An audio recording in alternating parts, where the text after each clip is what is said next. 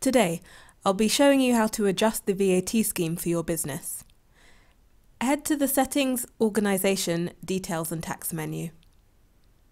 You may need to do this if you initially registered your details incorrectly, or if you need to switch to cash or to the flat rate scheme. Remember, it's best to switch your VAT scheme at the end of your current quarter rather than midway through.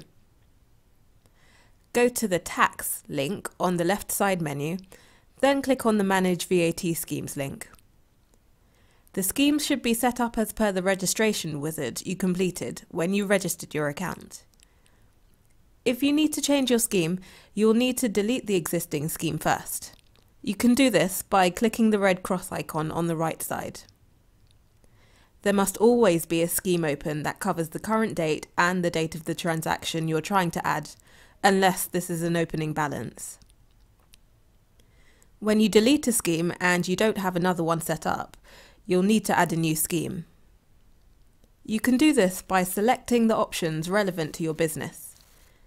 In this example, we'll be creating a UK registered business on the standard VAT scheme using cash accounting. Be sure to click the Add button when you're done.